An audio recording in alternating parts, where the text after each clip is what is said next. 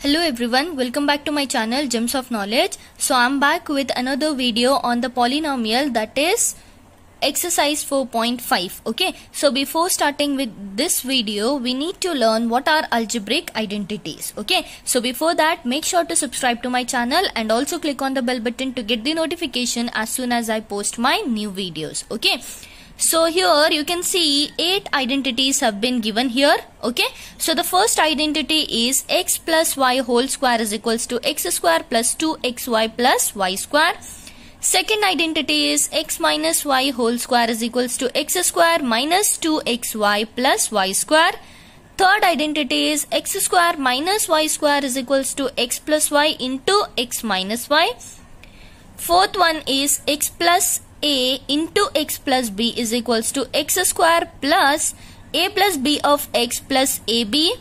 Fifth one is x plus y plus z whole square is equals to x square plus y square plus z square plus 2xy plus 2yz plus 2zx.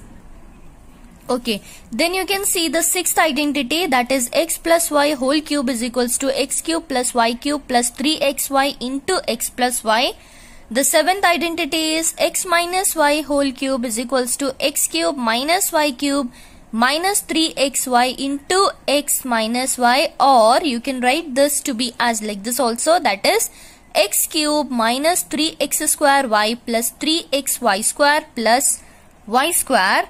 And the last identity is x cube plus y cube plus z cube minus 3xyz, which will be equals to x plus y plus z into x square plus y square plus z square minus xy minus yz and minus zx. So you need to remember all these 8 identities so that you can solve the exercise 4.5 of the polynomial chapter. Okay, so here you can see the first question, which is given as use suitable identities to find the following products. So here 3 questions have been given and you need to find out the suitable identity which suits this questions and you need to solve using them.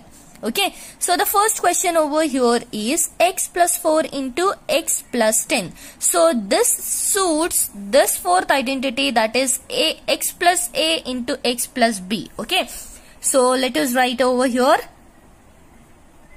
So this looks like x plus a into x plus b, which will be equals to x square plus a plus b of x plus ab. Okay, so let us write over here x plus 4 into x plus 10. So let us know that this x is this x itself, this a will be equals to 4 and here b will be equals to 10. So x square plus a plus b, that is 4 plus 10 into x plus 4 into 10. So what will be the answer over here? X square plus 14x plus 40. Okay, so coming to the next one is also of the similar identity, that is x plus a into x plus b, which is equals to x square plus a plus b of x plus ab. So you can see over here, okay, let me write first. And here you can see we are having minus 10.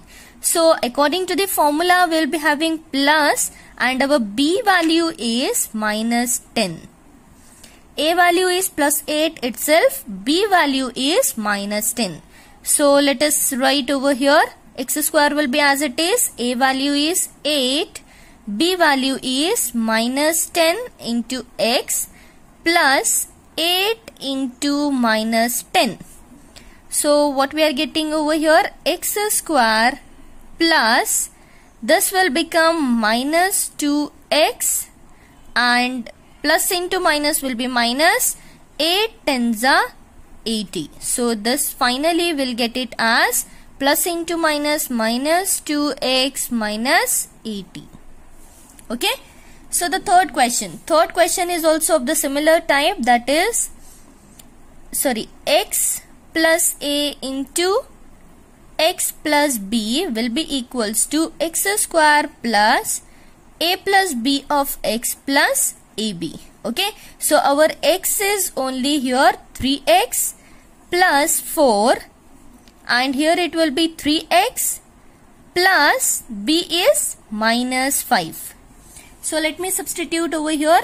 X square is nothing but our 3x whole square plus a value is 4 plus b value is minus 5 into x value is 3x plus a value is 4 into b value is minus 5.